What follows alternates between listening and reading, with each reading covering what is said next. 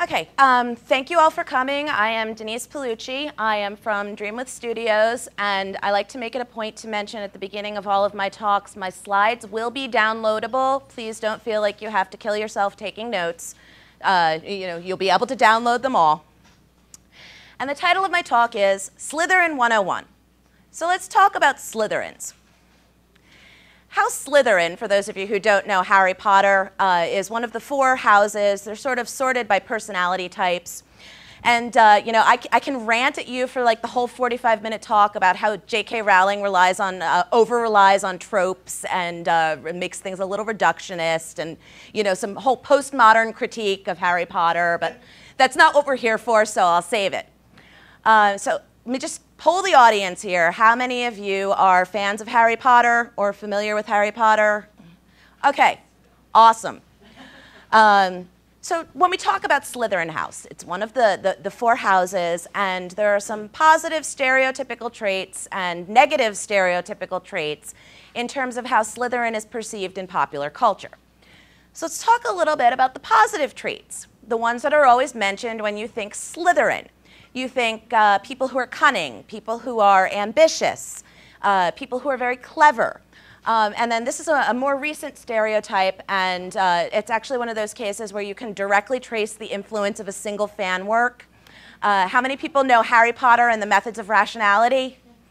For those of you who don't, it's a fan work being written in order to basically educate about cognitive biases and rationality through the vehicle of fanfic.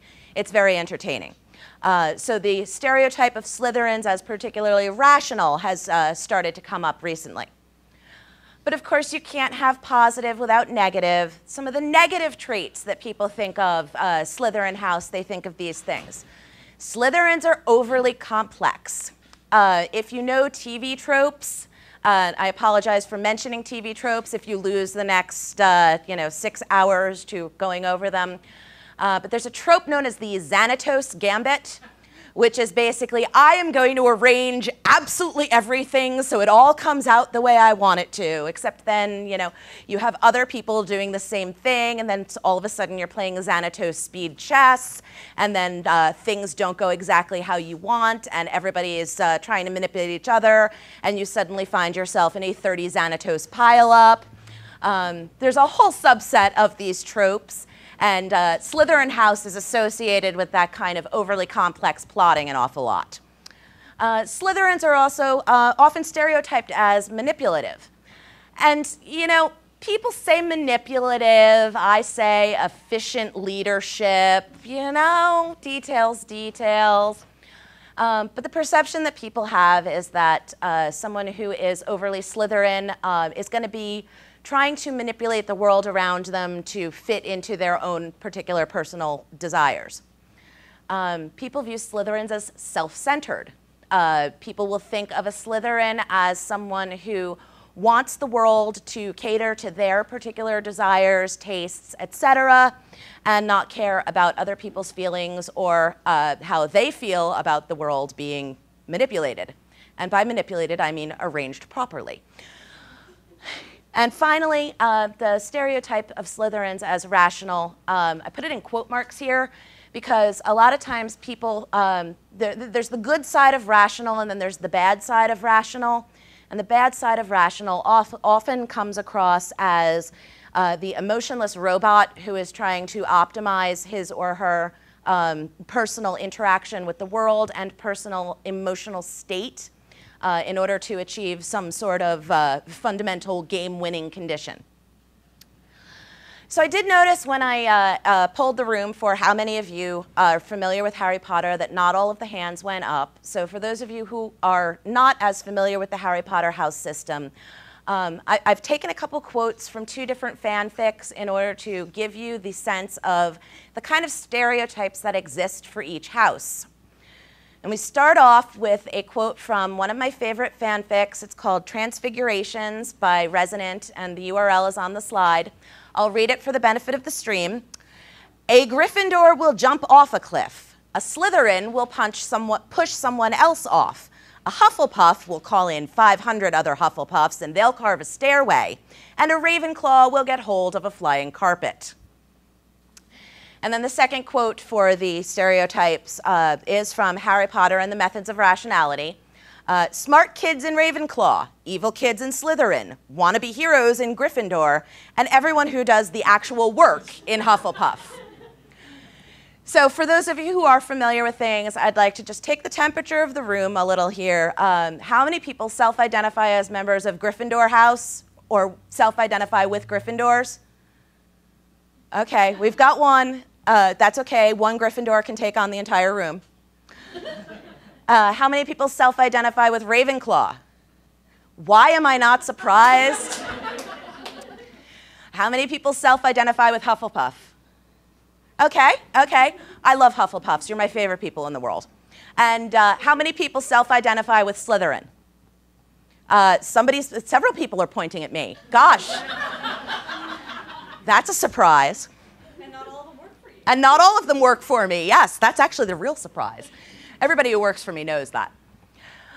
So, you know, I talked a little bit about what the Slytherin stereotypes are, and the stereotypes, especially given how reductionist Rowling can be in a couple of places, do come across as Slytherin House as kind of negative.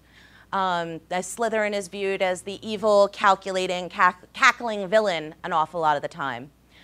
But for this talk, I want to reframe it a little, and I want to discuss what I think are very Slytherin goals and things that Slytherins want out of the world. And the first thing, of course, is power. There are all kinds of definitions of power. It doesn't matter what community you're in, you're probably going to have a definition of power that doesn't agree with other communities. In social justice work, power means one thing. In sociology, power means another thing. In economics, power means something else. In electrical engineering, power means something really different. But for the context of this talk, when I talk about power, what I'm talking about is having your decisions respected and having the ability to tell people to do something or to accomplish something and have it get done. Second, influence. And influence and power are very closely related, and when I sat down to start thinking about how I was going to define the differences between the two, I finally hit on this distinction. Power is having your outright decisions respected. Influence is having your unspoken wishes respected. And I actually have a really great illustration of the distinction between the two. When we came in to Portland for the conference, one of our team, was going to Costco to pick up some supplies for the hotel room. And she came back from Costco and she said to me, "I got you a flat of Diet Coke." I hadn't asked her for the flat of Diet Coke, but anybody who knows me knows that I am a complex black box machine for turning Marlboro Lights and Diet Coke with lime into textual output. So the fact that she thought of me, thought of the Diet Coke, thought, bringing back the Diet Coke will make Denise happy, so I will do so. That is an example of my influence over her.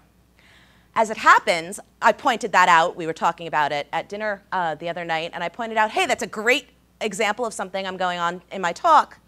And she said, well, actually, Kat told me to get the flat of Diet Coke for you. So that rearranged things, and now all of a sudden, it was an example of my influence on Kat because Kat was thinking about my wishes, and then Kat's power over Az because Kat told Az to do something and Az did it. So that's the best distinction that I can think to make there. Third thing that a Slytherin wants is optimization. And how many people in here are familiar with the Perl community or do Perl programming or whatever? In the Perl community, Larry Wall, who is the creator of Perl, has identified the 3 virtues of the programmer as laziness, impatience, and hubris. And these are the things you want to have to be a successful programmer. You look up the theory sometime, it's very entertaining. But optimization here, what I'm talking about is Larry's laziness, which is to say, you want to exert the minimum amount of effort necessary in order to achieve what you want to achieve and save your energy for achieving other things later. And then finally, a Slytherin values subtlety. I apologize that some of the slides are kind of low here, but Slytherin values subtlety, which means that when people look at you, they see the things that you're accomplishing and the goals that you have set for yourself, and they see the achievements. They don't see the methods that you use in order to get to those achievements. Subtlety is making it look easy. Subtlety is people not being able to see all of the work that you're doing in order to accomplish things. And you might notice that as I'm talking about these goals, there's one thing that all of them have in common, and there's one route to achieve all of these goals, and there's one thing that you cannot actually manifest any of these goals without, and that is people. All of these goals are defined in relationship to the people around you and in relationship to the people you're working with, that you're socializing with. You can't have power without having somebody to manifest that power. You can't have influence without a community to influence. There's only one problem, and that is that people are complicated. What works with one person is not going to work with another person. And not only are people complicated, but there is no instruction manual. If there was an instruction manual, I really wish that somebody hadn't lost my copy along the way. There are some basic rules, however, and the rules that I'm going to be telling you about here for the remainder of this talk, I'm going to caution you a couple times in here. These things that I am telling you about can sound very manipulative, and I mean manipulative in the bad way there. I personally think that it is possible to use human nature in order to achieve a mutually desirable goal and to get work done most efficiently and most valuably. These techniques can also be used to have horrible, horrible power over people and power horribly abusive dynamics and relationships. Please don't do that. I will know if you do that, and I will be very sad. So the basic rules of sort of the human social operating system. Step one is that we are social creatures. You put a bunch of us together in a herd, and we are going to try and figure out how we all relate to each other. We're going to try and figure out who belongs with whom. We're going to try and figure out, oh, do I have anything in common with you or you? And not only are we social creatures, but social approval is very valuable for us. We like to feel that we are part of things, and we like to not feel that the group disapproves. Secondly, our brains lie to us. Our brains lie to us very, very badly. If you go to Wikipedia and look up the list of cognitive biases, it's like this big, and that's only like a surface treatment of these cognitive biases. And there's a whole field of study, cognitive science, applied rationality, et cetera, that seeks to study these cognitive biases and flaws in our reasoning. And there's all kinds of theories about, is it because of our neurology? Is it because of our social conditioning? Is it because of our biology? What have you? It doesn't really matter what the ultimate cause is. What you want to know is that even when your brain is telling you something is one way, chances are pretty good that it's actually a different way. Third, we fixate on things. How many times have you had a project that you're working on, your manager assigns it to you, or you adopt it yourself, and you decide that your goal is goal A, and that in order to get to goal A, you are going to do X, Y, and Z. So you sit down, you get your head down, you start working on X, you have a couple of setbacks, you advance through the setbacks, you solve some problems, you finish X, you move on to Y, step, step, step, step. And then you get to the end of Z and you look back and you realize that all of that work didn't actually touch goal A in the least. And the reason for that is once we concentrate in on something and once we focus in on a particular decision or a choice or a path, it's really hard to shift ourselves off it. Because again, our brains lie to us. And fourth, even when we're aware of these bugs in our operating system, even when we know about our brain's tendencies to lie to us and about the fact that we can't always trust our input, even once you know about that, it's really hard to overcome them. It is so hard that there are groups that offer entire sets of training on how to, like, they'll spend an entire weekend on overcoming one particular cognitive bias, and by the end of it, you're still going to be doing the same thing if you're not super ultra careful. So these 4 things are aspects of human nature that pretty much are not going to change. One other thing that's not going to change no matter what we do is we are vulnerable to cute things. And in this case, I do mean the cat, not my wife, but I happen to think my wife is kind of cute too. But cats, by the way, are the ultimate Slytherins. So I put the cat slide in here because this is actually a great example of cats being Slytherins. That's Ginny, our new kitten. She has trained Sarah that every morning when Sarah gets out of the shower, Ginny will jump up on her shoulder and settle in, and Sarah will have to complete her morning routine with a cat on her shoulder. So again, I'm going to repeat my disclaimer from earlier. I'm going to now get into a bunch of techniques that you can use in order to take those essential bits of human nature and use them to achieve your goals. Don't be evil. Do not be Voldemort. I will find out if you are Voldemort, and I will be very, very sad. Please don't do it. Seriously, though, the purpose that I am teaching you these techniques is so that you can overcome communications difficulties with people and get onto the same page and everybody get moving in the same direction and use these techniques for good. So the first thing I want to talk about is how people tell themselves stories. And if you only take one thing out of this talk, this would be the slide. So if you've tuned out a little, tune back in. I'll let you know in like 5 minutes you can tune out again. People tell themselves stories. What do I mean by that? Everyone has their own personal narrative. You build a framework between you and the world in which you have sort of an archetype or a way of viewing things. Some people tell themselves the story of being the caring and empathetic one in the group. And they build a very respectable identity around the fact that they identify as being caring, reaching out to people, helping people. Sometimes people will build their identity as around the concept of always being the smartest person in the room. I'm sure we all know someone whose identity and sense of self-worth is wrapped up in the notion that they are their intellect, and their intellect is the most important thing about them.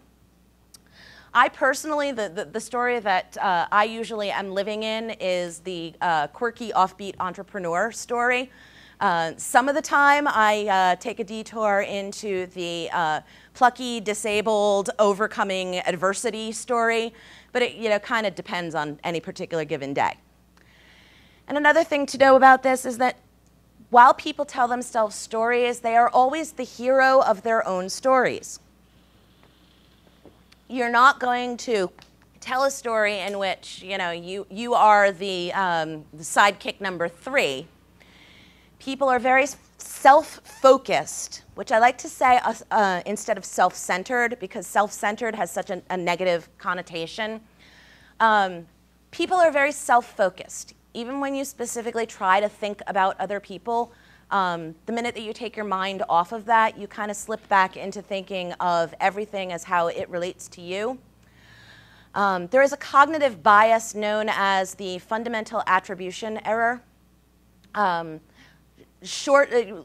long and the short of it is this cognitive bias says that you are more likely to attribute your own failure to accidental mischance, whereas you are more likely to attribute someone else's failure, even if it's identical, to some intrinsic quality of theirs.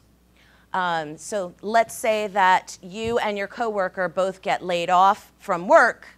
You're going to think, oh, that was just horrible luck. You know, somebody had it out for me. This wasn't my fault. It was just, you know, bad timing. But you're more likely to think of your coworker, well, you know, he was lazy, and so that's why he got laid off. That's kind of what I mean by the people are the heroes of their own stories. You know, it's kind of lonely inside our skulls, and you tell yourself the story in order to keep yourself company. When you're dealing with someone else, it's a lot easier to work with their story instead of against it. Sometimes it takes a little effort to identify what story someone else is living, but if you can identify what story they're living and what they are very invested in believing about themselves, you'll get that they will listen to you a lot more readily if you reinforce that story. So if you know that someone in particular is very invested in believing themselves to be the caring, empathic one, you're going to get a lot farther with them by appealing to their sense of empathy than you will by appealing to their sense of rationality or intelligence. Not that the other approaches can't work, but working within someone's story is going to get you a lot farther than contradicting it. It's also important to realize that people's stories can change over time. The story that I was telling about myself a year ago is not the story that I'm telling myself now. It's not the story that I'm going to be telling myself in another 2 years. And I think it's really common in open source projects, especially projects that have been very, very long running and people who have been working together for a very long time. It's really common for people to slip into the habit of assigning people stories and assigning people roles and then never updating them. A good example of that is back when I was still working with LiveJournal, I had an adorable little 15-year-old intern come in, and I raised that boy. I shepherded him through, you know, his tumultuous teenage years, and I taught him everything that I knew, and then I taught him some things I didn't know but was able to Google really fast. And that was fine at the time, and then I realized at one point it was 8 years later, and he was actually at like C-level employment. He was the CTO of this company, and I was still thinking of him as the 15-year-old intern kid. So you got to remember, people's stories change over time. And finally, sometimes what people do, and for those who can't see, sometimes people's stories don't mesh with their actions, and when that happens, believe the story. Sometimes the actions that people are performing are at odds with their image of themselves. And when that happens, obviously you want to deal with their actions as they happen and react to their actions, even if they contradict the story that these people believe about themselves. But treat the story as though it is the truth. If someone is invested in believing herself to be the emotional, empathetic, caring one, but her actions are saying actually that she's a horrible jerk, you will get a lot farther with her by appealing back to that story that she's telling and refocusing it on, okay, well, you know, I'm going to interact with you as though you are the empathic, caring one, and go from there. And the other really important thing that I have to cover, communication styles. I almost made the whole talk about this. Communication styles vary from person to person. They vary from culture to culture. I'm going to guess that 95% of mailing list and blog flame wars that have happened in the last 20 years happen because there is a massive mismatch between the communication style of the writer and the communication style of the listener. What do I mean by communication styles? Well, there are a couple different examples, and these are just a few examples that came up off the top of my head. You can learn more in communications theory classes or books, or Wikipedia actually has some good articles on it. Good example, the first one that came to mind was ask culture versus guess culture. This is the concept that in some cultures it is horribly, horribly rude to directly ask for what you want. Instead that you make very oblique hints about what you want, and it's the burden of your listener to intuit from these hints what you want and provide it to you if they can. Actually, no, that's guess culture. I'm sorry, I had it backwards. Guess culture is making oblique hints, and the person that is listening to you is expected to guess from your hints what you want. Ask culture is sort of a more forthright idea that you're allowed to ask for anything. If you want something, you can go up to, I can go up and say, hey, Tim, will you do this for me? And conversely, Tim, once he has been asked, it's not at all rude for him to say no. This communication clash happens a lot. This communications clash is so serious that I would estimate that it's probably ruined more romantic relationships than any other issue out there.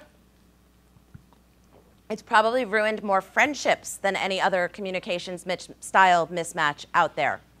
I come from northern New Jersey. For those who don't know, northern New Jersey is a very strongly ask culture.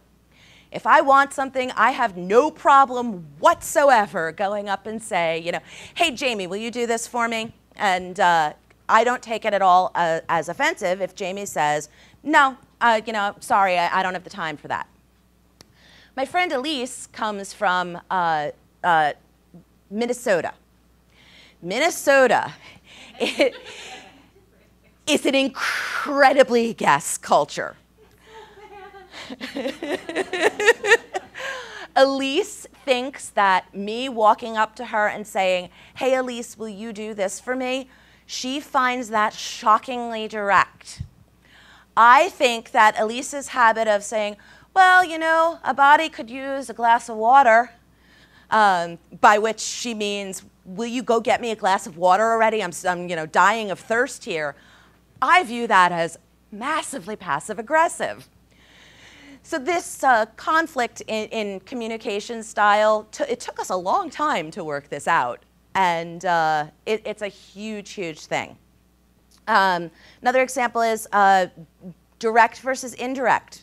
Someone who will actually, if you want to give an opinion or you want to say that something is good or bad, one person with the direct communication style might come out and say, I don't think this is the right direction for us to be going in.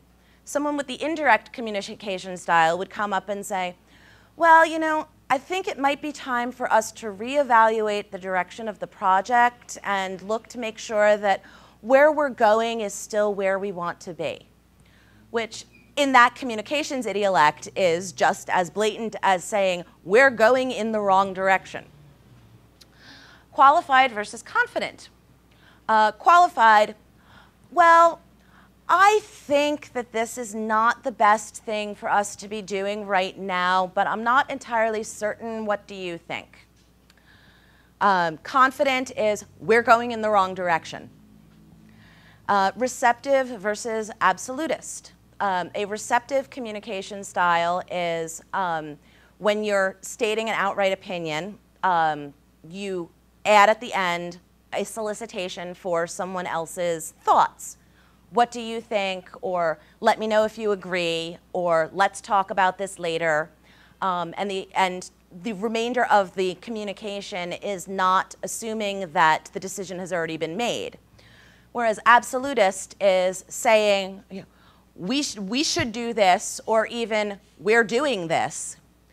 And the person with that communication style may actually mean we're doing this, unless, do you have anything that you want to suggest about it? Because I'm still open to ideas, but because of the way they communicate, it comes off as sounding like, no, the decision was made 6 months ago. There's a whole bunch of these. They are very strongly gendered. They are very strongly classed. They are very strongly regional differential. I talked a bit about New Jersey versus northern Minnesota. Particular areas of the country have various communication styles. Some forms of these communication styles differ between people who speak English as a second language versus people who are native English speakers. There's all kinds of variations in it. I am not saying that one communication style is better than the other. There's the ones that I am personally more familiar with and the ones that I reach a little further in order to be able to speak. I still don't understand the guest culture. I really don't. But there's no value judgment in this. It's more about how we communicate and understanding how other people communicate. And I actually had a conversation with Sumina earlier today where she knows that I'm interested in this kind of topic, and she said, I'm having this problem, and I have no tools in order to deal with this. How can I cope with this communication style mismatch? And I said, I haven't really found a bunch of totally good solutions yet. But once you're able to identify that you've got a mismatch between how you communicate and how the person listens, or how the person listens, or how the person communicates and how you listen, a really good thing to do is to just say outright, look, I think we're dealing with a communication style mismatch here.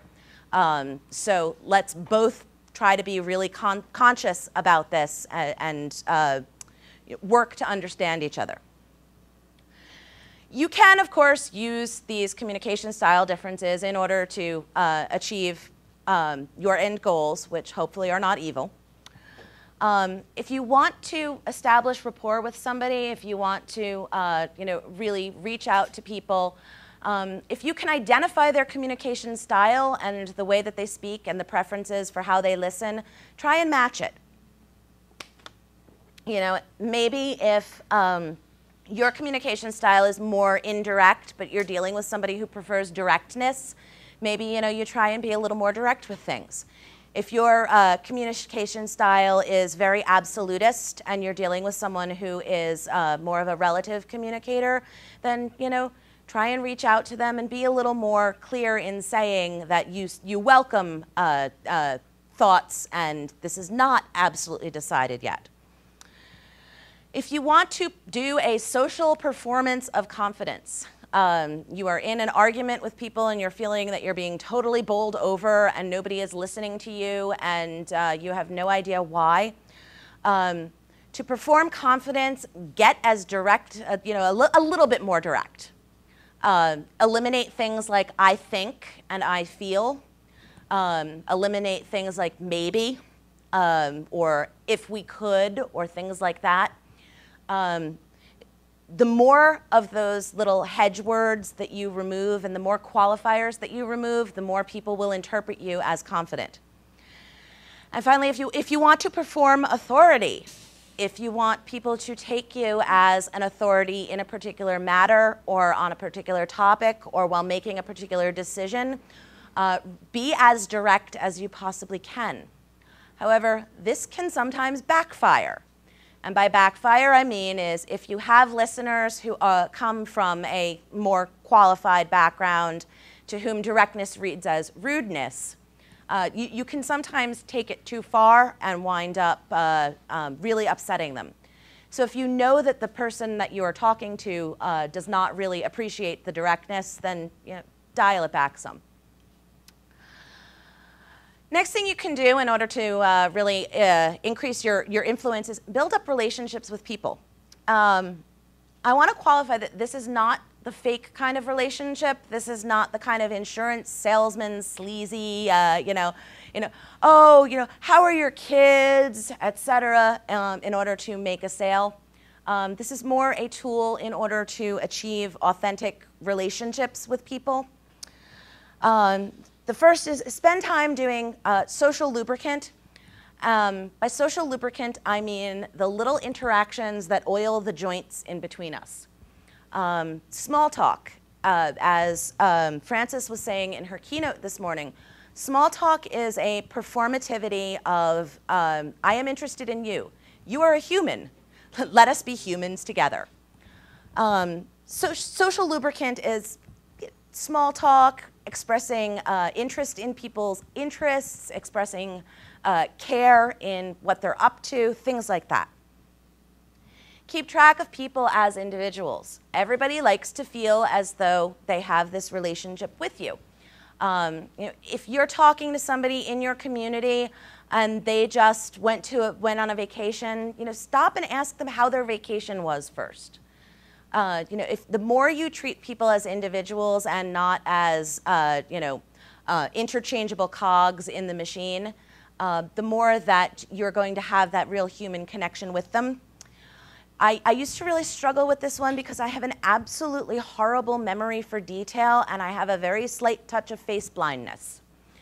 So I used to consider it cheating for a really long time. I keep a file of people I know of, oh hey, I wanted to ask him about his vacation. I wanted to ask her about how she's doing with her climbing hobby. And I wanted to make sure that his cat got out of the vet and is okay. I eventually came to not think of it as cheating anymore because it's really just a form of accessibility aid because my memory is crap and I have a slight touch of face blindness. So externalized memory on that one really helps for me. If you, like me, have problems with that, I highly recommend it. And finally, if you're going to be doing these sort of social interaction, they really can come across as fake because we are very, very good as humans at spotting when people are only interested in us because they want something out of us. It's something that a lot of people are very, very sensitive to. And that's why when I say when you're using these tips, they should come out of actual, genuine interest in people. You should be doing this because your motive is to learn about the people around you and relate to the people around you better and not because you want to place them like tools on your chessboard. That never works. Approaching people with authenticity is a lot better than giving them the constructed persona. A lot of tech communities out there have that whole rock star. Somebody in your project is the designated rock star. And they have this very constructed persona that they show to the world. And sometimes it is, the constructed persona and their actual persona are very similar.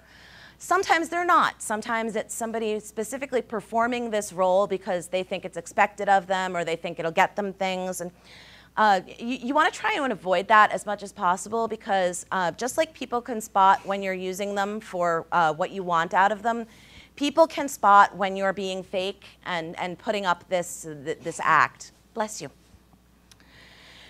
So if you do enough of this social lubricant and you do enough of interacting with people and you do enough about reaching out to people, sooner or later you are going to be the person who has the most social connections in your group. And when you are the person who has the most social connections in your group, and when you are the person whom everyone respects, people are going to expect you to mediate in their disputes. It always happens. I'm not sure how. I just keep waking up and discovering that I've got 4 people going, I'm having this problem with so-and-so. There are a couple of things I've learned here, and these are things that I've learned the very hard way.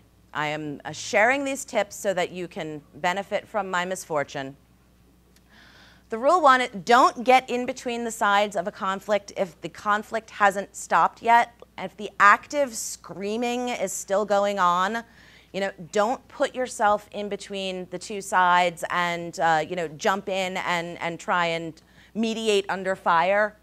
The best thing to do is when 2 people in your community are having that conflict, try and just de-escalate everything by saying that, okay, we will work on this, but for now, let's all just take a deep breath, step back a little. Because if you jump in while people are still screaming at each other, sooner or later, everybody winds up blaming you. Second, don't side with each person against the other. It's really common for when you've got Jane and Tom are having this dispute, and Jane comes to you and she's like, oh my God, do you believe Tom? He's so awful. He's doing this, this, this, and this. And you say to Jane, yeah, that really bugs me when Tom does that. I agree with you 100%. And then Tom comes to you and be like, you know, Jane is really bugging me because she's doing this, this, this, and this. And you say to him, yeah, that really bugs me. I agree with you. Even if you do actually agree with both Jane and Tom about the dispute that they're having with each other, or you know, the habits that they're griping about with each other, don't agree with them against the other person. You don't want to take sides. Sooner or later, Jane and Tom are going to reconcile, and then they'll find out that you were bad-mouthing the two of them together, or each of them to the other. When somebody comes to you to mediate a dispute, it's really common for them to just want to vent about somebody's behavior that's driving them nuts. So try not to fall into the trap of venting with them. Finally, look for points to empathize with the people in the conflict. You know, again, don't fake it. If Tom is doing something and you know, he's really upset about this particular thing that's going on, it's kind of tempting sometimes to say, yeah, you know, that really bugs me too. Or I know exactly how you feel, or things like that. That's advice that's often given out in how to build rapport with people type manuals. People can tell when it's fake. I mean, we're very good at spotting inauthenticity. So just don't do it. And finally, how can you get people to commit to doing something? This is the slide that's kind of the most manipulative. And again, use these techniques sparingly, because when they're done for bad purposes, they can be really, really awful. When they're done for good purposes, and for good purposes what I mean is getting everyone, if everyone has the same goal and everyone is heading in the same direction, here are ways to demonstrate effective leadership and get people to agree to go ahead and move forward with things. First off, people hate saying no to a direct request. If you say to the group as a whole, hey, can somebody please do the notes on the wiki for this talk, then everybody will think that somebody else is going to do it. But if I point at somebody in the audience and say, hey, will you do the slides for this talk on the wiki, people will be more likely to go ahead and do that. I don't know if anybody's familiar with the concept of first responders to a crisis scene. If you are the first person at a crisis scene, if there's an accident that just happened out in front of your house or whatever, and you know a little bit of first aid and you're ready to rush to the first aid of someone, but you want to make sure that an ambulance gets called. You don't say, somebody call an ambulance. You point at someone and say, you, and you, call an ambulance. And if you do 3 people so that somebody is more likely to do it. But if you make eye contact with somebody and you say, you need to do this, they will be more likely to do it. Second, people hate looking bad. Get the commitment in front of the group. And this is something where like a little bit of lighthearted shame can work. I was kind of a little slow in doing my slides on this talk. So I said to somebody earlier in the week, I am doing the slides to my talk, and if I'm not done with them by tomorrow, I want you to yell at me. That's a self-directed form of getting commitment in front of somebody else. There's a lot of websites out there now that actually use this technique, things like Habit RPG and Beeminder and things like that, that basically allow you to make a public commitment in front of your friends, and then if you don't meet the public commitment, it will laugh at you. Or take money, yeah. Yeah, Beeminder charges you money if you don't meet your goals. I think it's sadistic. I love it. So if you and somebody else in your group, if you all agree that something needs to be done, it's best to ask somebody to do it publicly, because then the pressure of the socialness and the herd animal will motivate them more to get it done. And finally, give somebody something or do them a favor before you ask them to do something. This one's evil. I mean, it can be flat out evil.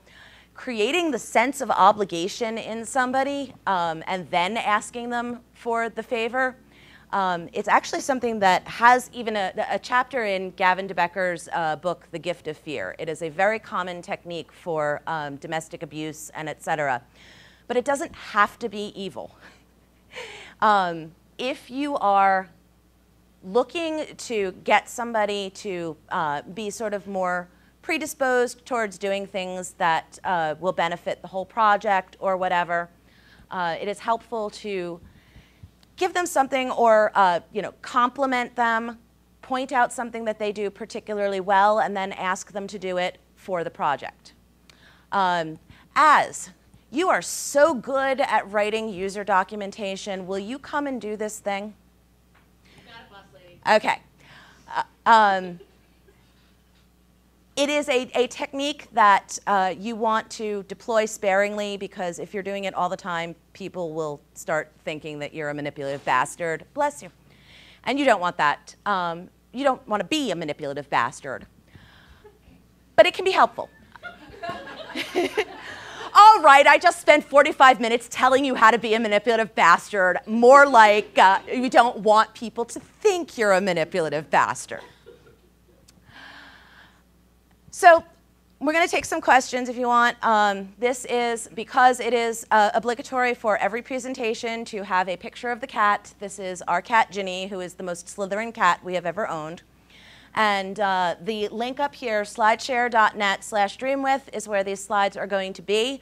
They are not there yet, but they will be by later tonight. And I will take questions. Yes?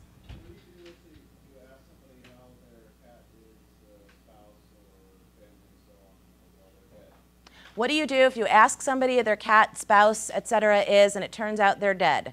You apologize heartfeltly. You basically, you do anything, the same thing you do when you have any social faux pas, is you apologize, and then you see if they want to talk about it.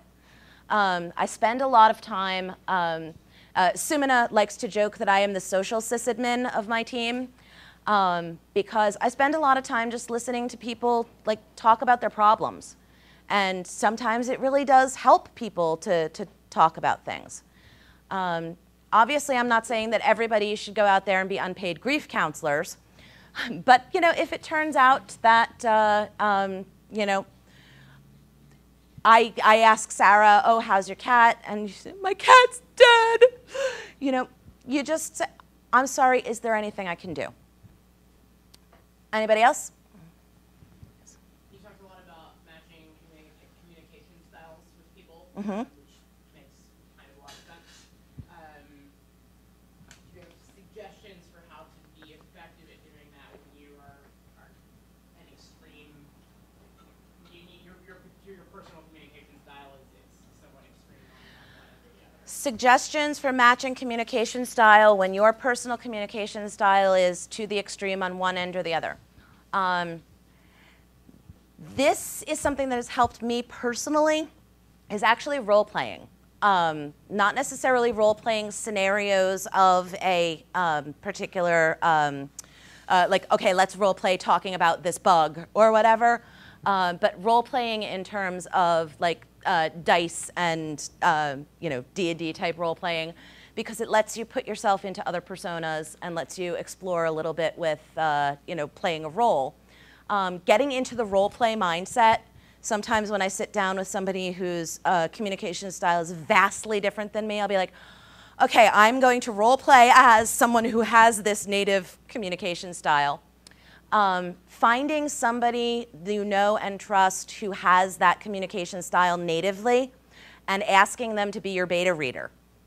If I know that I'm talking to somebody who is very, very strongly from a guest culture, I am so very strongly from an ask culture. So I come across to people from guest culture as being very arrogant and very overbearing. And I am kind of arrogant and overbearing, but I try not to be too much so. Thank you, Kat. So if I know that I'm talking to somebody who has a very strong guest culture background, I will go to one of my friends who comes from a guest culture and say, hey, can you read this email for me? Because I'm dealing with somebody who comes from a guest culture. I want to make sure that this doesn't come across as too arrogant to you.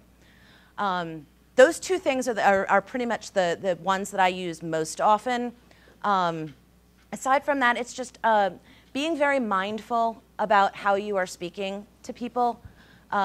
Sit on the email for 20 minutes before you send it, that kind of thing. I just want to say, I think we'll just take maybe one more question. So that anyone wants to One more question. Okay. Heidi? So what do you do when being direct is directly punished because you're not performing your gender correctly? Oh, what do you do when being direct gets punished because you're not performing your gender correctly? This happens to me all the time. I haven't figured out yet. If I do, I'll let you know. All right. No, it is, as I said on that slide, communication styles are very, very heavily gendered. They're very heavily classed. The way that women are socialized to be more indirect. Women are socialized to soften their language and add those qualifiers. And I decided consciously 2 or 3 years ago that I was done with that. And that I was going to eliminate all of these qualifiers, eliminate all of this indirectness, eliminate all of this I think and maybe. And I have, had people come down on me for being too arrogant, for being too uptight, for being too bitchy, which is my favorite because, bitchy, if you see it directed against someone, especially a woman, but also against guys, bitchy always means you are performing your gender incorrectly.